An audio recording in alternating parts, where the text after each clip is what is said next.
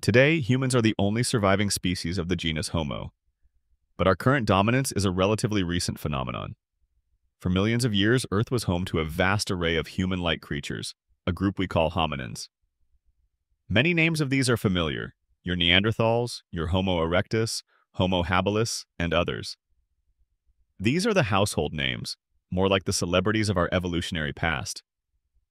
But beyond these famous figures, there's a supporting cast of lesser-known, yet equally important hominins who have had their own impact on our origin story. These include Homo floresiensis, or the Hobbit of Flores Island, Homo naledi, and Homo heidelbergensis. Yet among these ancient humans, there exists one species that remains shadowy. This is Homo antecessor, or the pioneer man. Its role in our ancestry has been debated, and its identity sometimes questioned.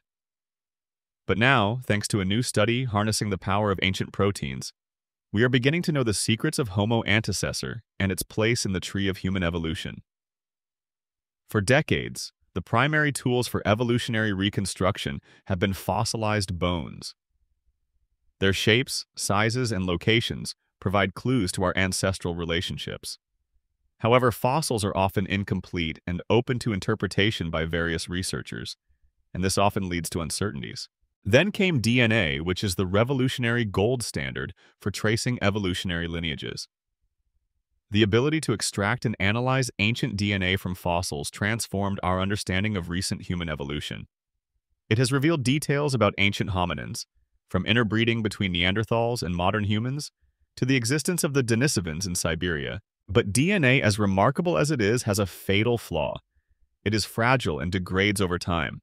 After approximately 500,000 years, it typically becomes too fragmented and damaged to yield meaningful genetic information. This makes the period before 500,000 years ago a crucial epoch when many key hominin species emerged and diversified, largely beyond the reach of DNA analysis.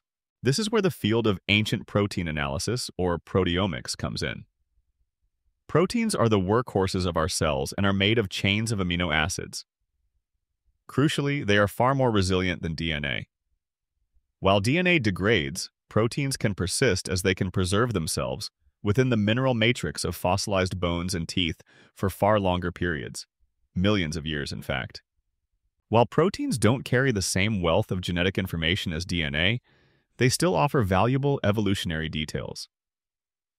The sequences of amino acids in proteins, like DNA sequences, can vary between species, reflecting their evolutionary relationships.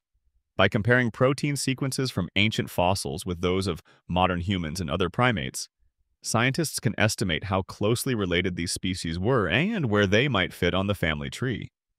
And this brings us back to Homo antecessor, the pioneer man. Homo antecessor was first discovered in the hills of the Sierra de Atapuerca, a region in northern Spain.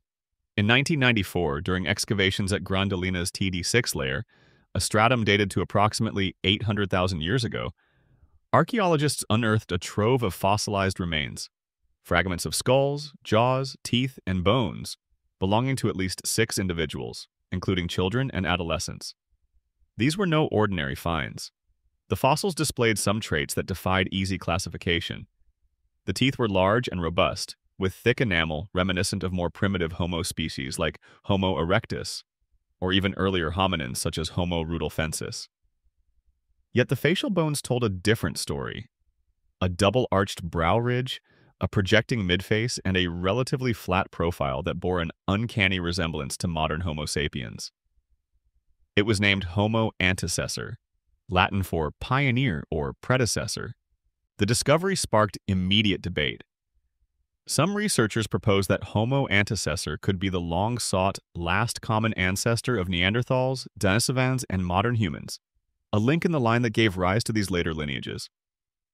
Others, however, were skeptical. Adding to the enigma were the physical cues. Homo Antecessor individuals stood between 1.6 and 1.8 meters tall, about 5.3 to 5'11". Stone tools found alongside the fossils, simple flakes and choppers made from local flint, revealed a basic but effective technology. For decades, the debate over Homo Antecessor's identity raged on, hampered by the fragmented nature of the fossils and the absence of DNA evidence. The site's antiquity, 800,000 years, placed it far beyond the reach of traditional genetic analysis.